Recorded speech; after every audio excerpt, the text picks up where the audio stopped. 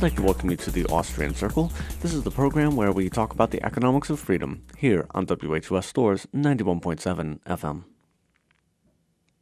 So thank you very much for tuning into my show this morning. We're going to be talking about defense spending on the show today. Does it really make us safe?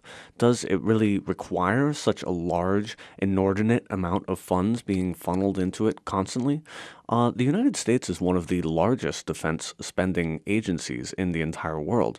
Their defense spending is more than the entire world's military funding combined. And an important question to ask is always, does this spending actually bring us the goal that we have in mind when we're spending and allocating those resources towards a specific goal? So if our goal is to build a garden and then we go out with spoons and we're not using the correct tools to actually rototill the garden, it's going to take us years. We're not even going to be able to get the harvest in by the time that food would normally be coming in. And so are the resources that we're allocating actually bringing about the goals that we desire? So that question applied here becomes, does this military spending, this massive reorganization and allocation of resources towards building guns and bombs and all the things that are used in warfare, does this bring us closer to our goal of making us safer and making us better off in the world today? And since the government is constantly talking about terrorism, terror this, this organization, they're coming to kill you and all of this stuff, it doesn't sound like all that money is being allocated towards really making us too much safer. We were also attacked on September 11th, and that was not known about. It was not stopped. It was not, the military was of no help in that accord. Additionally, there is another problem that occurs when military is used throughout the world, and that's something that's not widely talked about. That's the case of blowback, where people get very upset about the military being used, and they then become what the government now deems as terrorists. So when the Iraqis were invaded by the U.S. military, there was a lot of destruction to the civilian infrastructure, such as water treatment plants, electricity creation plants, and so the standard of living of the people in that area declined precipitously. And people were upset about that, and rightly so, I do believe. And so they got angry and they get upset and they take up arms against the invading army, and then they're deemed as terrorists. And you know, again, the civilians in the U.S. are burdened by the attacks that then come because of the blowback that was caused by the military going and doing all this stuff around the world. And so does all of this military spending make us more safe? That's the big question of the day. And again, economics is all about the allocation of scarce resources towards our goals and using the best use of those resources to meet those goals so that we're not squandering our time, our energy, the Earth's scarce resources, things like that. We don't want to be wasting our time and twiddling our thumbs when there are important things to be done around the world and in our own lives. So Ryan McMacken is going to talk a little bit more about this in his article, Does Military Defense Require Large States? Earlier this year, Lithuania reinstituted the military draft, which the Lithuanian state claimed was in response to threats from Russia. Ukraine has also recently reinstituted the draft with mixed political results, and for similarly stated reasons. Regardless of how one gauges the magnitude of Russian aggression, the problem faced by small states like Lithuania is an important one. How can a small state with a small population, and thus a small military, ever hope to defend itself against a much larger state? This is an important question for libertarians, especially since, as Hans Hermann Hoppe has noted, if we must have states, a system of small independent states, i.e. Monaco, Liechtenstein, Luxembourg, and arguably Switzerland, is much more ideal than a system of medium-sized or large states. We generally find that small states are less able to impose strong, coercive state monopolies, since small states face greater competition from surrounding states, and the more abusive states, if small, are at greater risk of losing their most productive citizens to emigration. Thus, small states have an incentive to pursue more laissez-faire policies. The natural implication of this is that libertarians and other proponents of laissez-faire would seek a world of small states through secession or through radical decentralization, which leads to de facto local autonomy. In response to this, opponents of secession and decentralization claim that only large and strong states can provide adequate military defense in the face of illiberal and foreign regimes. Quote, "We can reduce the Americans and Europes to a region of small, weak states," they may say, "but that would leave them defenseless against domination by some future equivalent of China or Russia or the United States." But are small states really defenseless? Wealth, not size, buys defense. War-making is an expensive and capital-intensive endeavor. Ironically, some of the most warlike states often have their genesis in relatively laissez-faire economies, e.g., those of the American and Imperial British economies, because those economies are able to provide more tax revenue. The other side of the coin, however, is the fact that wealthier societies have a greater ability to defend themselves from aggressors. Wealthier societies can afford important and expensive armaments, such as anti-aircraft defenses and related defensive technologies. They can afford to pay for specialized, highly trained troops instead of resorting to a 100% conscription tax on people with no particular skill for soldiering. Wealthier societies can also more easily obtain nuclear weapons technology, which has clearly been shown to deter war-making by large aggressive states. Also, wealthier societies can buy defense from neighbors in a variety of other ways. They can employ foreign mercenaries, and they can simply bribe unfriendly foreign regimes. Potential foreign aggressors will also be reluctant to bomb wealthy foreign countries that are sources of lucrative trade and investment. And finally, in a wealthier society, residents at an individual and small organizational level are more capable, if the state permits it, of arming themselves, which has the effect of adding another layer of resistance to foreign aggression. The advantages of decentralization. This latter advantage of economic wealth brings us to the tactical advantages of political and military decentralization. Hoppe writes, quote, "As a monopolist of ultimate decision-making, the state decides for everyone bindingly whether to resist or not.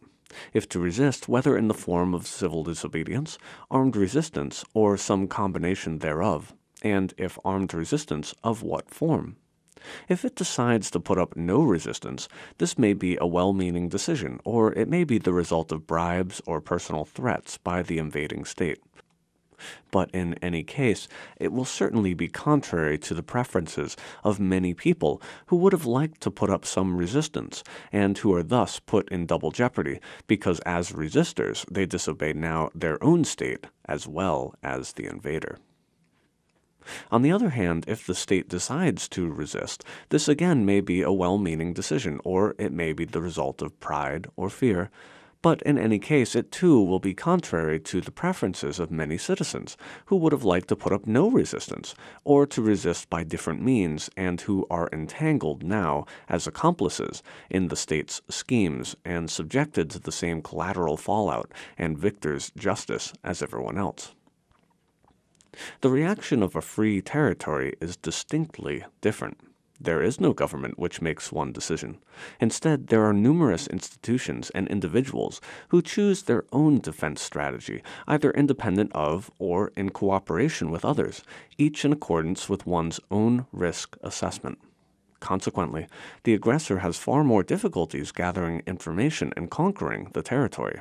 It is no longer sufficient to know the government to win one decisive battle or to gain control of government headquarters from where to transmit orders to the native population. Even if one opponent is known, one battle is won, or one defense agency defeated, this has no bearing on others. Moreover, the multitude of command structures and strategies, as well as the contractual character of a free society, affect the conduct of both armed and unarmed resistance. As for the former, in state territories, the civilian population is typically unarmed, and heavy reliance exists on regular tax and draft-funded armies and conventional warfare. Hence, the defense forces create enemies even among its own citizenry, which the aggressor state can use to its own advantage, and in any case there is little to fear for the aggressor once the regular army is defeated. In contrast, the population of free territories is likely heavily armed, and the fighting done by irregular militias, led by defense professionals and in the form of guerrilla or partisan warfare. All fighters are volunteers, and all of their support, food, shelter, logistical help, etc., is voluntary. Hence, guerrillas must be extremely friendly to their own population. But precisely this, their entire defensive character and near unanimous support in public opinion can render them nearly invincible, even by numerically far superior invading armies. History provides numerous examples: Napoleon's defeat in Spain, France's defeat in Algeria, the U.S. defeat in Vietnam, Israel's defeat in South Lebanon. Collective defense, guerrilla warfare, and private arms. Rothbard explored these same themes in his work on the American Revolution, in which he noted the essential role of guerrilla warfare in that conflict. Simultaneously, during the war, the United States functioned as a group of independent states that had come together for the purpose of collective defense. The coalition was successful against the most powerful state of the era, and the American states remained de facto independent small entities, even if they functioned internationally under a single diplomatic banner. Consequently, we find that effective military defense does not necessitate a centralized state or political unity. There is no compelling reason to believe that had there been 20 or 30 colonies instead of 13, that the outcome or conduct of the war on the side of the Americans would have been any different.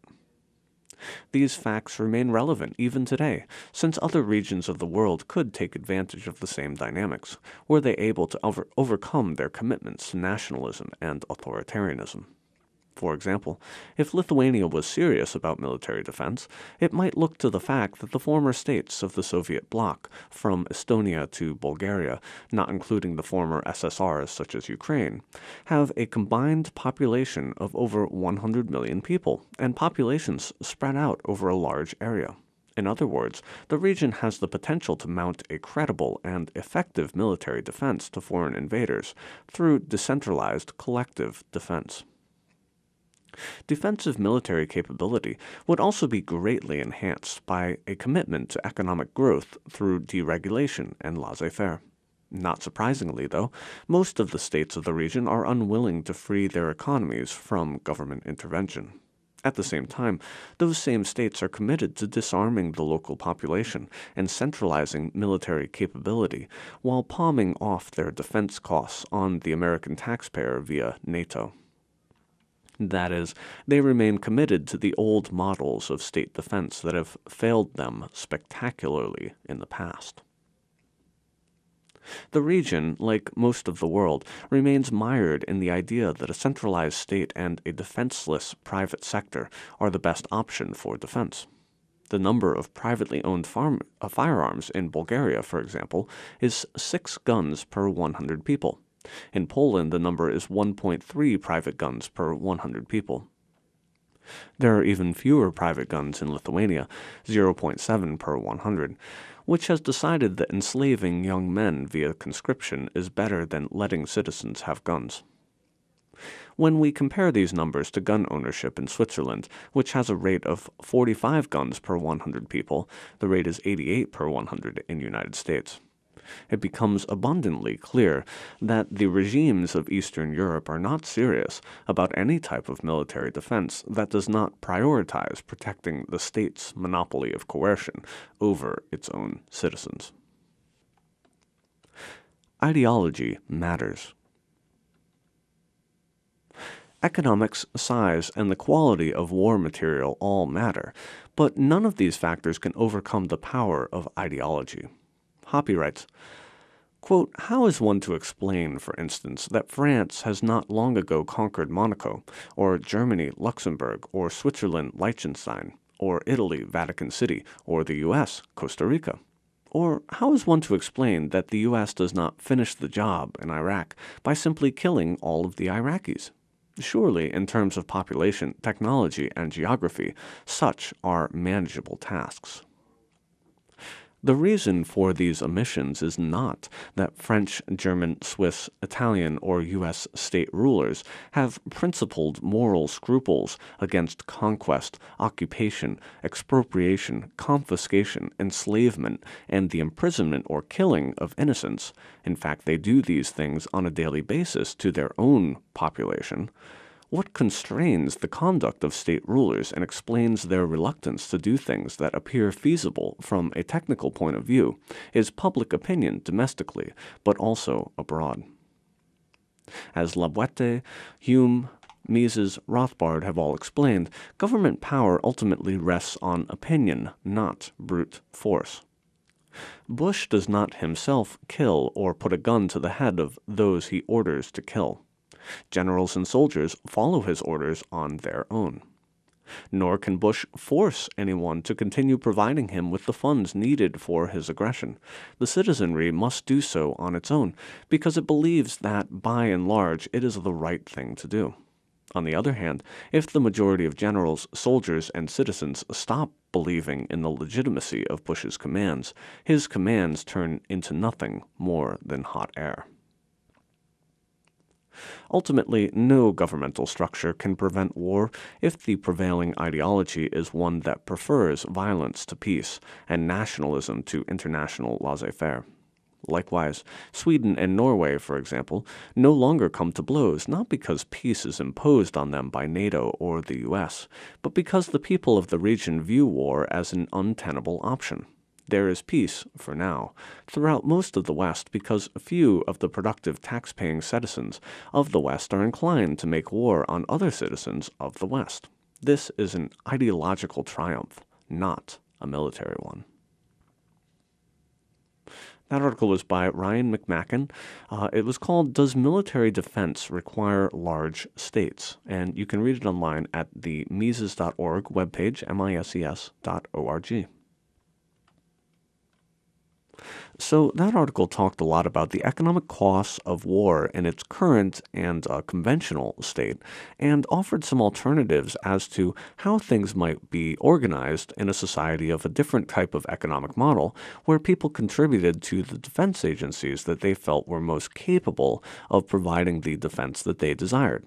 So did you hear when Hans Hermann Hoppe was talking about different people in society and how when the state was invaded that they didn't have a choice in the outcome of what occurs? So some people, when a state is invading, would want to resist against that state, and some people would want to not resist against that state.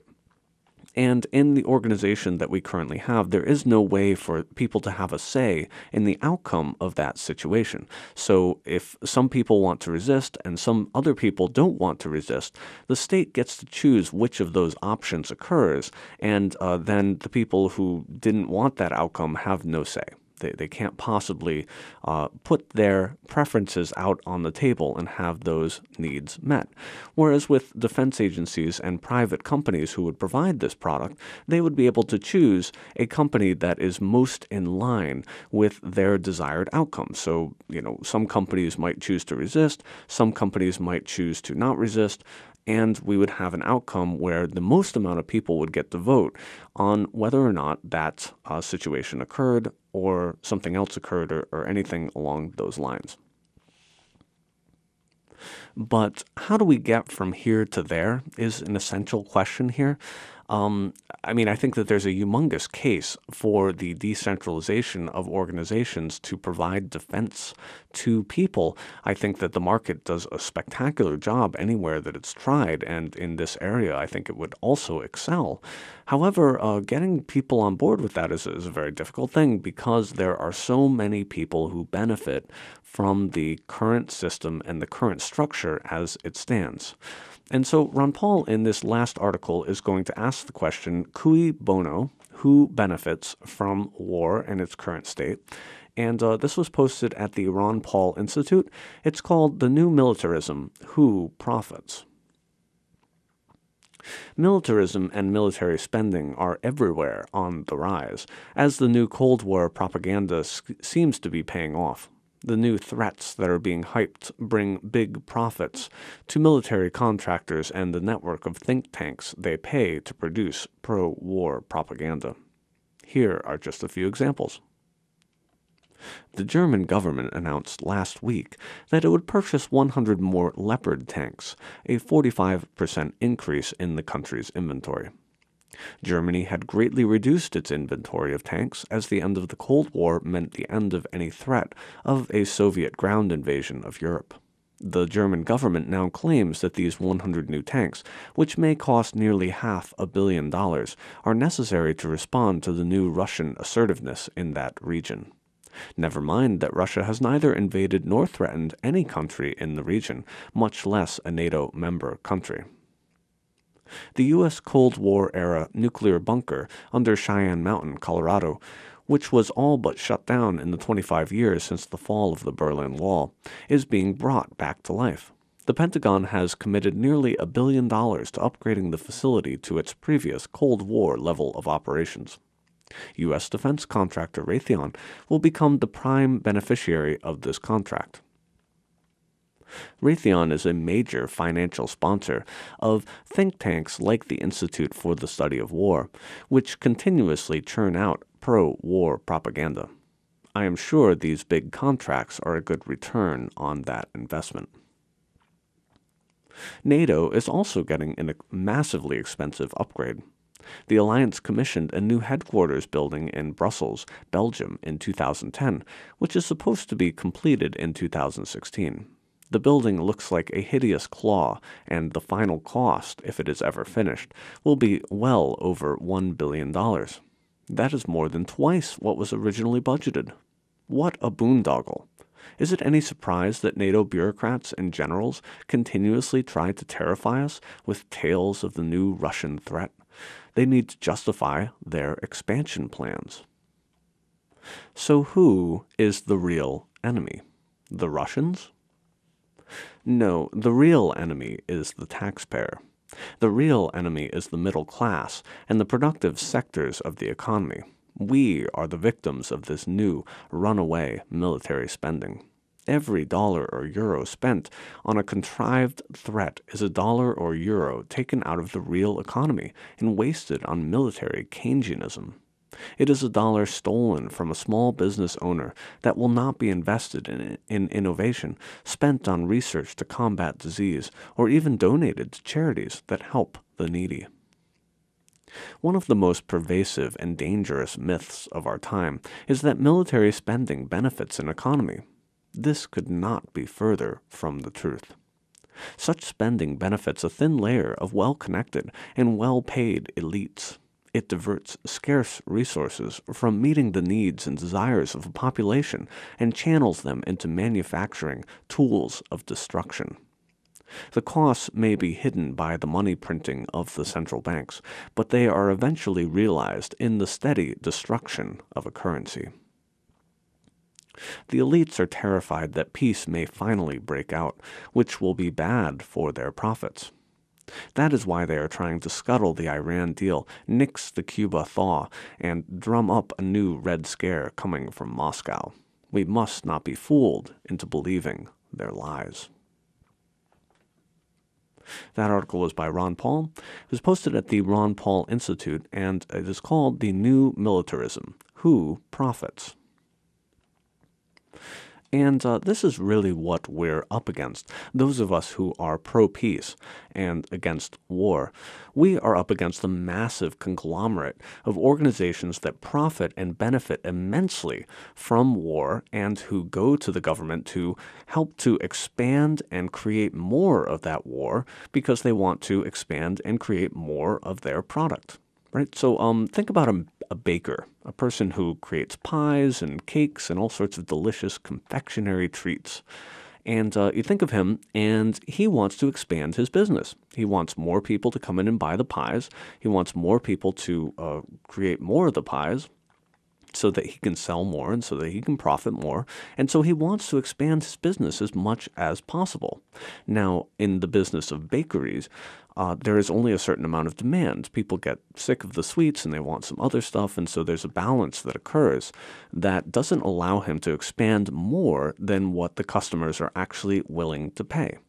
Now, in the case of government and taxation and wars, however, there is a seemingly unlimited, so long as they can sell that war to the public, demand for the products that the military manufacturers are creating. So they could just make more tanks and more bombs and more planes and all of this stuff ad infinitum, and constantly be able to sell that to the public so long as people go along with these scares that they could drum up. But of course, what Hans Hermann Hoppe pointed out in the first article is very important here. The ideology of people matters. If people just go along with whatever the state says in terms of scaring them into giving over their money and sending their firstborns to the military and all of this stuff, if the people have the idea that this is what is good for society and beneficial to society, then this is what's going to happen. However, if people say no, if people have resistance to all of this stuff, then people's ideas are going to play out in the real world. So you are important, I'm important, everybody is important, and our ideas do matter, and they do carry weight in the world today. So I hope that you enjoyed this. This has been a presentation of the Austrian Circle here on WHUS Stores, 91.7 FM. We'll be here next week for another episode of the Austrian Circle. Have a great week. Take care.